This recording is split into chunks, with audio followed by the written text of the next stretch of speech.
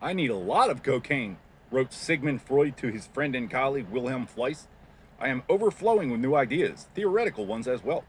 It was 1895, and Freud was in a career crisis. According to several biographers, one of Freud's patients, Emma Eckstein, had come to him complaining of stomach pains and depression related to her menstrual cycle. Freud diagnosed her with hysteria and masturbating to excess, something he believed was both a mental illness and the root of all addiction, as he wrote in the abstract of masturbation, addiction, and obsessional neurosis.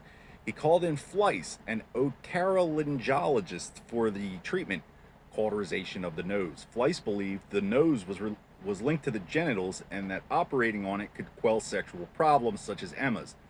He and Freud cauterized her nose with cocaine, which was legal at the time and sometimes used as a local anesthetic and for cauterization. They shoveled gram after gram, and then something must have happened where they got sidetracked because they forgot to take it out. Party time, yeah! Sigmund Freud, the father of modern psychology, went into exile just in time for the Holocaust after shoveling grams of cocaine up little girls' noses with his boyfriends. First, do no harm, or you're not a doctor, okay? All food on the planet comes from the sun. Farming is capitalism on nature. It's God's plan. But medicine, first I shall do no harm. And then a doctor is compelled from each according to his means to each according to his need. There's no authority to say, stand back, police, for instance, I'm a doctor. You don't cripple a little boy in surgery and follow him around snitching on everybody and act like he's the unclean thing. Your opinion on my use of beneficial chemistry in the absence of appropriate health care is that of any wizard.